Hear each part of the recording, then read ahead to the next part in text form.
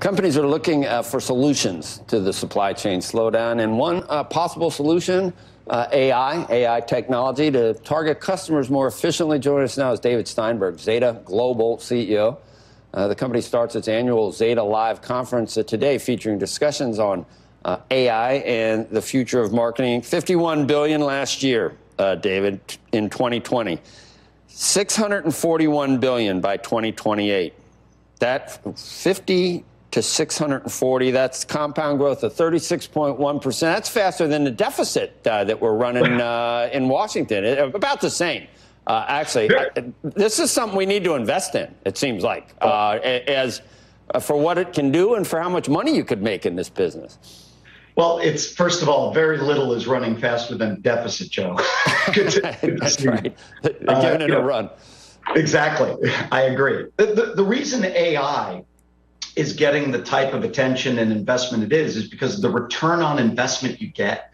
There's very little that you can invest in that can give you better return, whether it's marketing, supply chain management, or other major issues that companies are dealing with. And what we're really seeing now is the single best way for companies to work through the supply chain issues are by using artificial intelligence to better manage their marketing. How do you understand what products you actually have in stock, when you're going to have them in stock, and how to market those products versus, I think we've all been online. We've bought something, and by the time you go through the 15-minute process to purchase it, it then says it's out of stock, or it tells you, even worse, you buy it and it tells you you're going to get it after Christmas.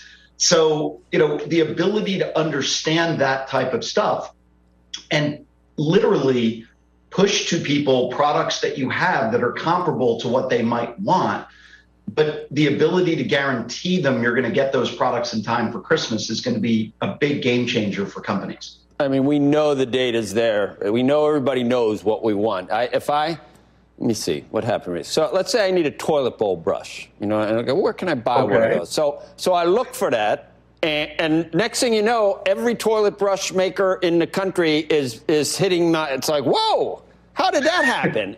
And so why not? If you're looking for it, but you can't get that one, why shouldn't AI allow whomever, Amazon or someone, to get you one that's just as good? It absolutely can. It's just a question of the implementation, right?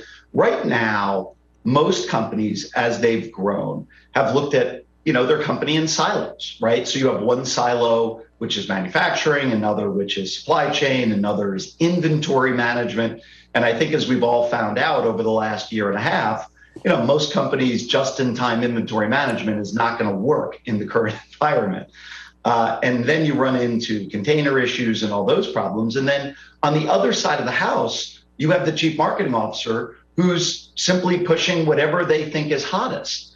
Until we fully integrate those two things, which is what we're doing right now at Zeta, we're importing inventory management into the marketing and the ability to tell people, you might have thought you wanted that toilet brush, but here are 3 toilet brushes that are just as good.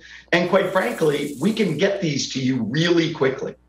You know what, David, I can't invest, but if I could, I want to invest in sensors. Because we watch what's with FedEx now. You can order something, and you can know exactly where it is. So why don't we do that with everything? I think it could be cheap, and you'd know exactly where any of the bottlenecks are in the supply chain, from manufacturer all the way to ending up on your doorstep, and then you can go back and adjust wherever the problems are. That's the future.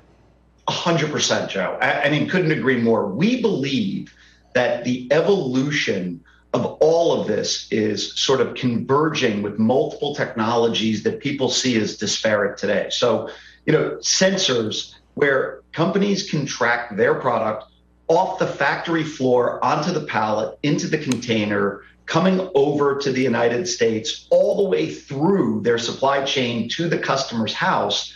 You'll have other sensors in your home that are going to tell the company, with your permission, of course, that you're running low on stuff, and they'll make recommendations on what you need. And simultaneously, this is going to link into some of the low orbit satellite systems that guys like Elon Musk and Joe Bezos are putting up right now.